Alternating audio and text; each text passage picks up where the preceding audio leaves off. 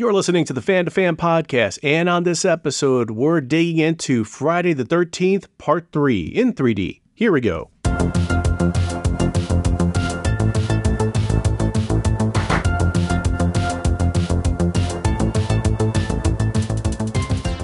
Welcome to the Fan2Fan Podcast. I'm one of your hosts, Bertie Gonzalez, joined by fellow co-host Pete Charbonneau, and we have a returning guest, Josh Spiegel. You may know Josh from his YouTube channel, Movie Timelines, with over 50,000 subscribers. Josh does deep dives into movie franchises that have multiple movies. Nightmare on Elm Street, the Halloween movies. He even tackles Stephen King adaptations, Christmas horror movies, John Carpenter films. Josh is also the author of the book, Timelines of Terror, The Fractured Continuities of Horror Film Sequels. It's published by McFarlane, and we're happy to have Josh back because we're talking about a movie in a storied horror franchise, Mount Rushmore, Friday the 13th, and specifically, we're digging into Friday the 13th Part 3 in 3D, released in 1982, and because I'm a fan of context, let's dig into 1982. So it's 1982. You're probably more likely not watching a Friday the 13th film. You're probably watching E.T., maybe Blade Runner, maybe Tron, 48 Hours, Conan the Barbarian, Fast Times at Ridgemont High. Favorite of mine, Dark Crystal, that's overlooked. Yes. 1982, also a banner year for horror movies because you get The Thing, Halloween 3, Creepshow, Poltergeist, Slumber Party Massacre, but we also get Friday the 13th, Part 3, released on a Friday, August 13th of 1982. Friday the 13th, Part 3 in Super 3D. The all-new process that puts you in the picture. Whether you want to be there or not. It will scare you. Count on it. Friday the 13th, Part 3 in Super 3D. Rated R. Josh, we talked about the Friday the 13th movies. You're in a wood-paneled basement somewhere watching these. Did you have your 3D glasses on? I've never seen Part 3 in 3D. I would love to see Part 3 in 3D. I'm actually kind of bummed because just the other day in Hollywood, they screened Part 3 in 3D with Larry Zerner was there, who plays Shelley. And I didn't get to go see it. I was very, very sad about it. But I play horror trivia with Larry Zerner. He's actually in one of the opposing teams. He's Shelley from Part 3. He's always there. He's very nice. He always gives us behind the scenes goodies. That is awesome. Pete, how about you? Do you remember the first time that you saw Friday the 13th Part 3, or were you one of those kids in the theater watching E.T.? Yeah, I was definitely in the theater watching E.T., not so much Friday the 13th Part 3. I was 10 years old, and I don't recall being aware of this coming out in 82. I think it was right on the cusp of my kind of immersion in discovery of like horror slasher movies. First time seeing it was almost certainly on cable. Short time after, I do remember, I had seen it already, but I do remember, and this is early days of cable for you. I think I've told this story once or twice before, but my dad was an electrician on Long Island. And back in the days, like he would come home every so often with like illegal cable boxes, like how he got his hands on them, not really say. Past the statute of limitations, Pete. It's all good. Yeah.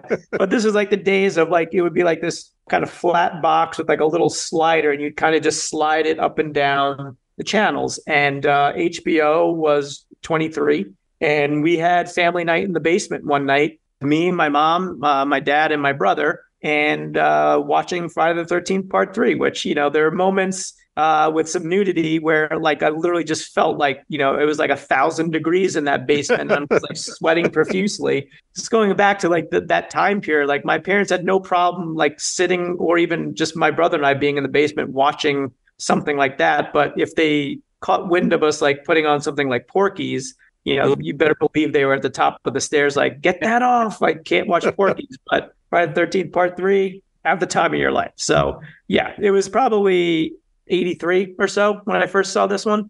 And as I mentioned in our discussion, when we talked about the Friday the 13th series, this has always been my sentimental favorite of the series. I just, you know, it's not great by any stretch, but I love Richard Brooker as Jason. You know, I just love the whole aspect. It still had that gritty feel of those first couple of Friday the 13th movies. Although this one had, I think by this time, I think they had moved from filming on the East Coast to this was the first one shot in California, but it still felt like they were at or near Crystal Lake from the first two. So yeah, I love part 3. This one always felt to me like the movie that made Jason Jason. Besides, the fact that he wasn't the killer in part 1. Again, spoilers for a movie that's certainly a few decades old at this point. But I think this is the one where it's like, yeah, this is Jason. And this is even beyond the fact that this is the movie where he gets the iconic hockey mask. There's just something about the tone of this movie. And obviously, we're going to talk about the fact that it's in 3D, and it certainly leans into that trend, that gimmick. But I think this is where it's that scene, right, in Scream. Jesus Christ, you don't know the rules? Have an aneurysm, why don't you? There are certain rules that one must abide by in order to successfully survive a horror movie. For instance, number 1, you can never have sex. Big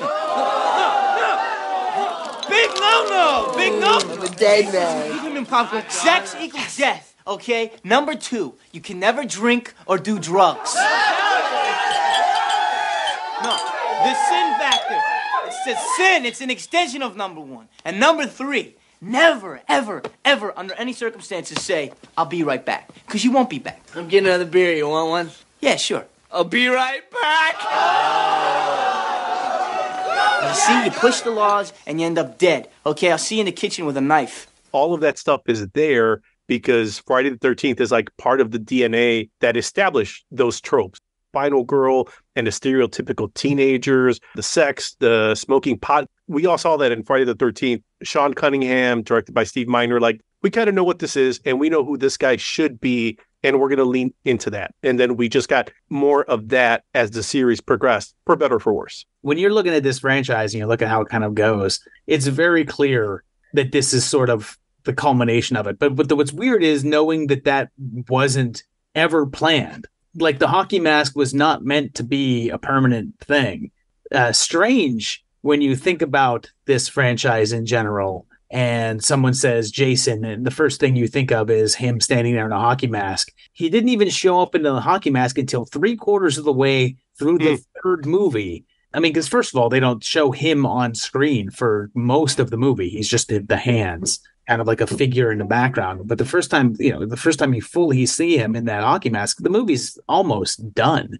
It's pretty crazy when you think about how long it took them to kind of like put him in that iconic look. And there he's showing up in this movie. And part 3 has a certain vibe to it, but a lot of that is based upon the fact that they're throwing things in your face every 30 seconds. Yeah, it wasn't planned, like you said. It was unintentional. And I was reading how I think it was a lighting kind of test where one of the folks on the set was a big hockey fan, had some hockey gear. Steve Miner's trying to figure something out. They pull out the mask to figure this out. And then I guess they see it and they're like, oh, yeah. No, we're sticking with this. Like, this is what Jason is going to look like moving forward. And kind of neat that there's like that kismet that made Jason that iconic, because before that, yeah, it's basically Town That Dreaded Sundown Jason to Hockey Mask Jason. The funny thing about that story is that story apparently changes depending upon who's telling it. Because I guess I have to imagine, sure. The story of like how the hockey mask ended up in the movie, there's so many different versions of it that I don't know which one is accurate. I did see it was like a 1950s Detroit Red Wings hockey mask, and then they like vacuum formed it or something. It's definitely an old school one, yeah. Yeah, I'd say even for that time period, that hockey mask was dated. So that's always interesting. And I think that's part of like the fun of the movie magic and the lore of these things, right? Because none of this was planned, and I'm sure all these movies were planned to a certain extent. But like, it just goes to show, like, you couldn't have mapped this out to work out any better than the happy accident that resulted of them. However the mask got on Jason's face, now it's movie history, and you would think like, oh yeah, we planned this all along, but no, it just happened to be that day shooting. They needed something, and there it was, and the rest is history. I'm going to run with that one because you said happy accident. Maybe this is the most morbid of transitions ever, because I want to talk about the cast. And we got to start talking about Debbie, who obviously must have had a happy accident because she's pregnant. And I did not catch that, I think, 80 times watching this film before. And it's not until this time they're like, holy shit, she's pregnant. I'm assuming that, Andy's the dad. And he's down, like he's on board. that's in a way for the time a little bit progressive. Like you would not normally see something like that. You certainly wouldn't see like the father be like on board and like, they have, seems to, by all accounts, a committed, loving relationship. So that was nice to see. He's so excited. He's on a handstand. I mean, he's coming apart at the seams. He's excited. It's such a weird moment because it's brought up and then it's never mentioned again. Yes. And I think it's literally just thrown in there to just kind of be like a little extra high risk of, yes, like, oh, this girl's pregnant. They're not going to kill her, right? Yep. They wouldn't do that. I'm not sure if it's that or if it was somebody said, well, we got to do something to make these characters more likable and more like real people and just real people. Well, real people get pregnant. What if she's pregnant? Okay. And then they just wrote it in and then that was it. And it is interesting that it never does play into the plot later. I don't know if it's to the detriment of the movie that it's not played up or if it's actually to the benefit of the movie that it's just kind of like a weird callous thing. Like Jason doesn't care. Why would he care? In some ways, maybe it would have been more callous because, she kind of gets like the Kevin Bacon treatment as far as like the way her kill happens. But maybe there's at least some awareness in that machete not being to like her stomach or something really morbid like that, where you're just like, all right, whether it was just a throwaway or to your point, Josh, where, and I do think that's why I think with this cast, they seem to be the most, to me, believable group of actors who are portraying people who could be friends. The fact that it becomes a throwaway is, maybe that's that like Deborah Hill sprinkle in the Carpenter films where, she's like, hey, John, like just let them talk this way because this is how teenage girls talk. And John Carpenter be like, that's cool. I got a chain smoke anyway. And that perfectly is fine with me. Versus this where it's like, oh, yeah, let's have her pregnant. Because like you said, yeah, teenagers get pregnant and this happens. And then to your point, Pete, it's like, yeah, it's not Andy the whole movie trying to talk her out of it. Or how are we going to do this? Or like, if anything, he's practicing his amazing yo-yo skills because he's going to pass that on to his kid. Like that's what's happening. Well, I do think what you said there, because I want to think that it was intentional, because the one thing I will say is for a movie that has what is generally considered to be a bunch of generic teens out to a cabin to get killed off, part 3 does have some of the ones that you remember the most, and they kind of do have the more character moments thrown in there. Obviously, I think Shelley's one of the more memorable people. I think the fact that she's pregnant makes that a little bit more memorable. I think that having Shelley have that weird, not Shelley, the final girl have that weird incident with Jason when she was younger. I feel like Chris. Yep. Chris. There you go. Trying to have a little bit more detail into the people so they're not just generic kids. You still have characters that are not crossing over into the annoying, I hope all these people get killed. I feel like they're all generally likable enough. You don't have, even like when you get to part 4 and Teddy Bear comes along, you're like, oh, please off this guy. Please off the last American Virgin.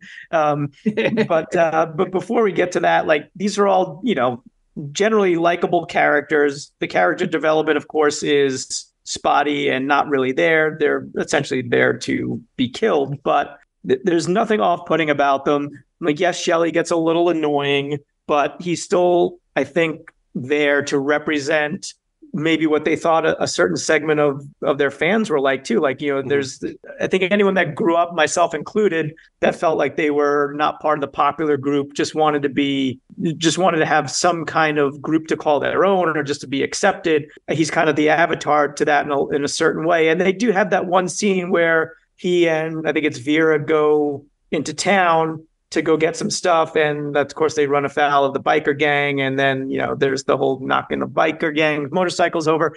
And so even though she's not looking at him in a romantic way, like they still have like that bonding moment. And he feels like he's making a connection with someone that he probably thinks is way out of his league. But there's I'm not trying to give this movie like any more credit than it needs. But there are still little moments there like that. That I appreciate that they're at least trying to insert into this to attempt to make you care about the characters a bit more. 100%. Especially, I think, with Shelley being the kid who would have been the kid like me that would be like, oh, Debbie's reading Fangoria. I like Fangoria. But yeah, especially with Vera, like that intro scene where she's having the argument in Spanish with her mom. And I'm like, oh, I've had that argument in Spanish with my mom in the past before. Like, I totally get it. And it's just like a quick little beat. She had an argument with mom. She's going to hang out with these kids. She meets Cheech and Chong in the back of the van. Like, hey, it's a good time. But even when she drops Shelley's completely amazing Velcro wallet into the lake, and you see the shot of like Shelley with his like maybe grandmother or mother in the picture, and she has that like moment. Yeah, I don't like this guy in that way, but I'm not going to shoot him down completely. And even when he shoots his shot and be like, hey, maybe you like me. And she's like, yeah, I know. But, you don't have to be this person. You have to be this annoying. And we should just talk. Maybe they'll be childhood friends, except for the harpoon in the eye kind of thing. But besides that, like there's something about Vera that I was like, oh, yeah, she got a little short shrift. She was kind of cool for that little moment. Well, I feel like Vera, probably could have used some prescription glasses, because anyone that confused Jason on the dock for Shelley at that moment, you have to question a couple of things about them. So I think you're discounting Shelley's Richard Brooker-like physique. Hey, now cut that out right now. That's not funny. Plus, we get the bikers. I mean, at those guys, the bikers were great. Yeah. Yeah. Easy, like, cannon fodder. They're going to get killed. But then, like, for whatever reason, they layer, like, a little bit of dimension to them. They're badasses. Ali is amazing when he's got the quick little smile, the chain. Like, that's such a good scene. But then to have them later in the farm and they're kind of like, well, should we really be doing this? Like, they're just a bunch of stupid teenagers. Like, we were probably those kids just a few years ago. That scene always kind of sticks to me because, like, yeah, the bad guys are not so bad. Even if you're a biker, you've got a little bit of humanity in you. And they showed that. The moment when the guy comes back near the ending and you're like, oh, he's still alive. It's like, I want to see him actually give Jason a bigger fight. Yeah, come on, fight him. And he goes down really quickly. I always love in movies when it's like you have that guy that you think is dead, but then they're just like, no, you can't kill me that easily. It's right. Rick's the one guy that like clearly has like no clue what Chris has experienced and like doesn't really seem, I mean, obviously he knows what she's experienced, but he doesn't really seem to care because like his main goal is just like, well, I was going to take my shirt off, haul some hay bales, and hopefully you want to sleep with me. It's like, this woman's going through some trauma, buddy. Like, why don't you ease off a little bit there? And he just can't seem to do it until he gets his head squeezed a little bit. And that's something too, that noticing it again for the rewatch for this, we get Edna and Harold. That whole intro, I was like, man, this is dragging. But, if you're a teenager in 1982, you've got your glasses on, they're literally throwing everything in the kitchen sink at the screen because you just saw these 3D titles. Oh, yeah, you're in the right theater. You're going to get some stuff lunged at you for the next 90-some minutes. Well, and as we talked about, Bernie, on some of the other 3D 80s movies that we've discussed, and we've discussed a lot at this point. We have. A lot of them, surprisingly, and we've opined on why this is, like maybe they weren't originally meant to be in 3D, but a lot of them don't lean into that Chuck stuff at the screen like this movie does. And I would argue the opening to Coming At You does. Yes. But here you get it. You get the yo-yo on the screen. You get the rat hanging on the wooden board. Like, oh, that's right. Eye popping. Popcorn coming out of the top on the stove. Like this was a conscious choice. I believe Paramount developed their own special lenses for the 3D cameras for this, so much so that I think it cost them even more money to kind of, fit theaters to show this a certain way. They had to train, the projectionists on how to show this properly. Paramount was putting money into this, and I think it made pretty good box office, certainly off of what its budget was. But this was clearly done with 3D in mind, as opposed to some of those other films that came along in the early 80s that might have been retrofit to kind of jump on the craze. This one was planned as a marketing gimmick from the get-go. Yeah, they've even said, like, I think in the book, they talk about like how difficult it was to film with the special cameras and how so much of the days would would depend upon how many 3D setups that they had to do. They all hated it. Was it Worth Keeter who directed a few movies for Earl Owensby? And Pete,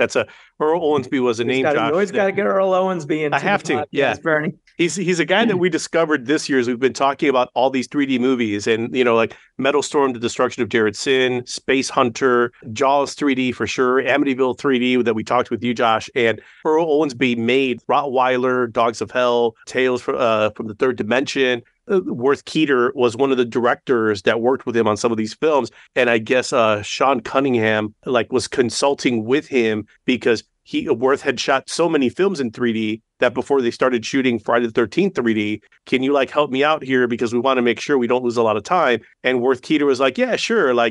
Show me the script and I can help you out. And I guess Sean Cunningham was like, are you fucking nuts? We don't have a script. If we had a script, we'd be shooting today. That's not how this works. I don't know how Earl runs it down south, but no, that's not how this does it. But yeah, I read that too, Pete. I guess they use the same lenses or technology even for Jaws 3D as well. Hey, just kind of curious because I know you mentioned Metal Storm. I'm assuming you did an episode. You have to call it by its full name, Josh. Metal Storm. Yeah, well, I guess we'll discuss that because in the movie Metal Storm, The Destruction of Jared Sin, is there a Metal Storm? And wait, because it's called The Destruction of does Jared Sin actually get destroyed? Very little destruction of Jared Sin in that movie. That's right. You're right on the same page as us on that, Josh. It's so right. neat to do that. Yeah, but you want to know what's really weird?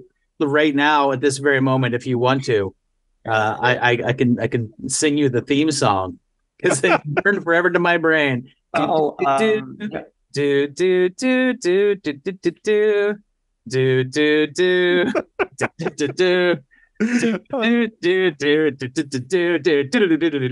It's I don't know why I've had that in my head since I've been a boy. Well, thank you for making my night, Josh. I appreciate that. When it goes up on YouTube, YouTube's not even going to bother flagging it either because they're just like, yeah, it's all right. It's close enough. Yeah, that's right. That's right. Remember, you can find the Fan2Fan podcast at www.fanpodcast.com. Facebook, just search Fan2Fan Podcast. That's FAN, the number 2, FAN. On Instagram at Fan2Fan Podcast. Or on Twitter at Fan2Fan Podcast. We'd love to hear from you, so send a message and let us know what you think of the show. Thanks. And now, on with the show. We got to talk about the disco music for part 3. If the 3D gimmick, if Jason getting the mask, if that wasn't enough for you, then the music, the disco music, so memorable. It's so out of left field. It's just wait, what? Yes. I feel like there's a back room where Harold is practicing his disco moves and he has the perfect going out club clothes, and Edna doesn't know this, but when he closes up the shop, he goes back there and there's a disco ball. That's the scene that we were missing. I feel like that would have brought it all together. Full circle. That's right. 100%. I mean, who's to deny Harry Manfredini if you're wanting to, stretch his legs a little bit when this is the third movie that he's done in the franchise. He's everyone knows the Kiki Mama thing, you need to spread the wings a little bit. It's 1982. Disco may be dead, but not in this film. It's not. I did find a few little pieces of trivia that I just want to throw out to you guys. One, the original storyline was supposed to focus on Jeannie, who I guess she learns self-defense, and then she's kind of terrorized by Jason again. And I guess one of the plot elements is that she ends up finding Paul's corpse inside her dorm. So before he took Manhattan, he went to whatever college was Ginny was attending. To school. That's right. That's right. So if you never thought Jason got any respect, he would have in this version of part 3. But then, because of her self-defense and maybe newfound confidence, she tracks him down and they have a final confrontation. But Amy Steele, the actress, did not want to do it. So they pivot. Back to school. Rodney Dangerfield's son was named Jason Mellon. And then we could have gotten an awesome Oingo Boingo song too. Nice. Here's another musical connection. I did see, in order to prevent the plot from being leaked, because I guess that's a concern, they used the fake title Crystal Japan that was named after a David Bowie song. I heard that they did that on a bunch of the Friday movies. They would take a different Bowie song title, and that was always the working title I don't know if they did it for all of them, but they did it for a bunch. Because if anyone was ever worried about plots being leaked for a movie, I guess there were 2 novelizations for this, because, if you can't just have one, why would you? You can have 2. And then because you are a fan of his portrayal of Jason, Pete, Richard Brooker, I did see, he was a producer on a show that you guys may have heard of, Bill Nye the Science Guy. The man was a gymnast. He was part of like a traveling circus. And he also played Jason Voorhees. Pretty amazing. By all accounts from the cast, they thought that he was a great guy. And, I don't think he was doing the method acting where he felt like he needed to be intimidating the cast members while cameras weren't rolling. So he was British too. So on top of all of that, and there's if you do some Google image searching, you'll find some shots of him in full Jason prosthetics with a smoking pipe. So if I've seen some of those pictures. Yeah. So if you want to see that image of, seemingly like a very nice Richard Brooker, getting along, probably, maybe elder statesman on the cast with a bunch of teenagers, him walking around with a pipe being like, all right, well, who do I kill next? In a very suave, cool British accent. But no, I mean, yeah, Friday the 13th Part 3, it is if you're watching all these movies together on a binge, it's the first one that feels like what you expect it to be. Because obviously the first movie, if you all you know about Friday the 13th is Jason Voorhees, and then someone puts you in front of the first movie, you're watching it, you're just like, wait, what?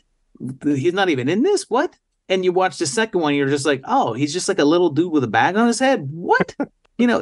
Both of those things are very odd. And the third movie, yeah, it's the first one you're watching, and you're getting what you're anticipating that you're gonna get from a Friday the 13th movie. That alone gives it its own little niche of why it's kind of great. And yeah, it does a lot of what the first 2 movies did, just again, but it does switch it up a bit by just not being at the camp. You're in this other location. Now you've got these outside characters of the bikers. It feels fresh, and it feels really fun. And it's a great flick. When you're watching it as a young preteen, it's got like those moments that you just kind of get embedded in your brain of pulling himself up on the rope when he's hanging from the barn. He lifts the mask up to show Chris who he is. And so, cause he knows this is the girl that I attacked years ago there, and she's like yelling out, you can't be alive. And he's, again, when you're a kid watching this stuff, like that's the stuff that you live for, like these little like moments where you're like, oh yeah, this is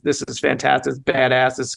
This character is something that you want to keep coming back to. And you don't mind at that age that, yes, all the first couple of movies are very formulaic and very similar, but you want that. You want more of the same until you don't.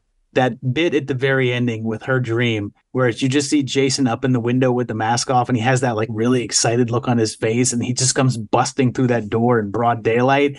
It hands down one of the most effective scenes in the entire franchise. It's just so creepy. He looks so happy to be like, oh, I'm gonna go kill her. He probably just heard the disco music again. He probably just got really amped up.